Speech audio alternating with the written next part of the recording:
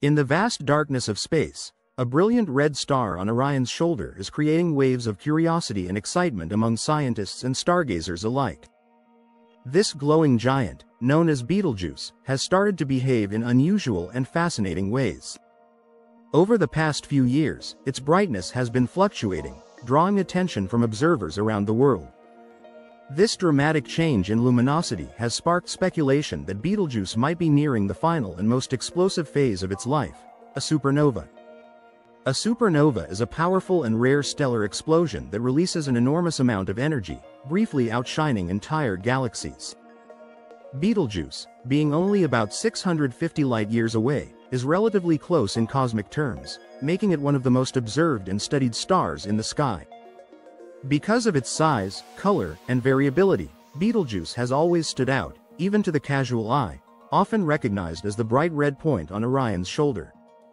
What makes this even more thrilling is that if Betelgeuse were to go supernova, it could become visible in the daytime sky for weeks, casting shadows at night, a sight not seen by humans in modern history. That's how enormous and powerful this event would be. Astronomers around the world have their telescopes aimed and sensors ready, monitoring every flicker and flare from this celestial titan. The fluctuations in Betelgeuse's brightness are nothing new. After all, it's a variable star, meaning its brightness naturally shifts over time. But what caught everyone's attention was an event that started in late 2019, when Betelgeuse dimmed so significantly that it became a ghost of its usual self. Dubbed the Great Dimming, this event puzzled scientists and led to an explosion of new research and observations.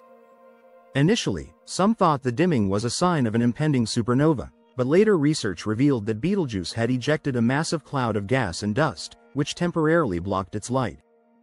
This was a rare and remarkable event in the study of dying stars. According to Dr. Andrea Dupree, an astrophysicist at the Harvard-Smithsonian Center for Astrophysics, this ejection was like the star burping out a large part of its surface, something never seen before in real time. Since that event, Betelgeuse has become even brighter than before, reaching 142% of its usual brightness by May 20, 2023. This sudden brightening startled scientists again, leading to theories about what was really happening inside this cosmic furnace.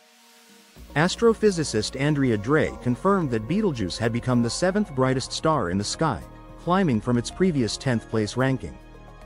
For astronomers and space enthusiasts, this is a once-in-a-lifetime opportunity.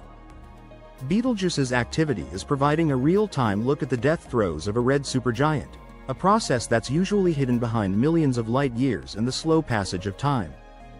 What makes Betelgeuse special is that its proximity allows scientists to study the final stages of a star's life close-up, almost like watching a movie in slow motion.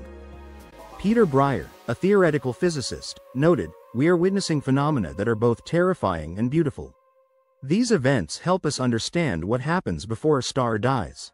Despite the mystery, scientists agree on one thing: Betelgeuse is approaching its end, but nobody knows exactly when that spectacular end will arrive. Inside the star, fusion reactions are still occurring. Betelgeuse is likely still fusing helium into carbon and oxygen, a process that creates the heavy elements necessary for life.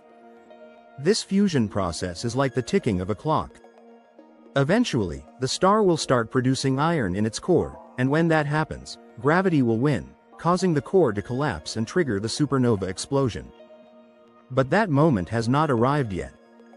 According to scientists at UC Berkeley and Harvard, it might take another 5 to 10 years for Betelgeuse to stabilize or explode.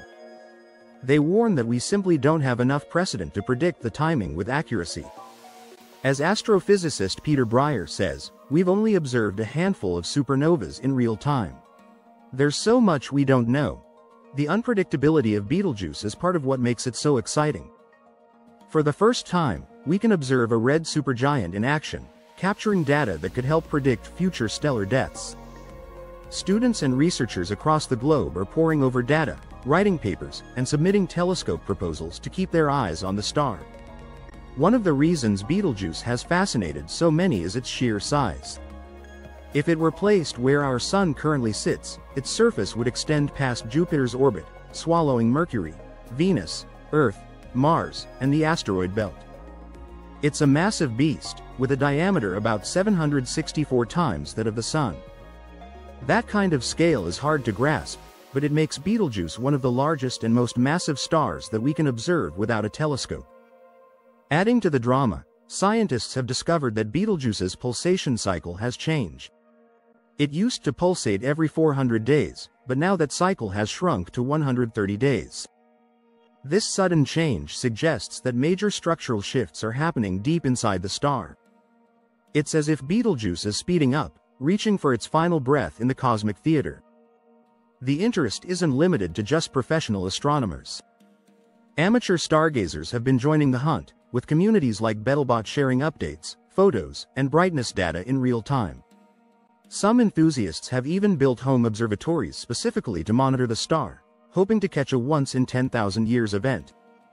According to Dr. Emily Levesque, a stellar evolution expert, Betelgeuse is our best nearby laboratory for understanding how massive stars live and die.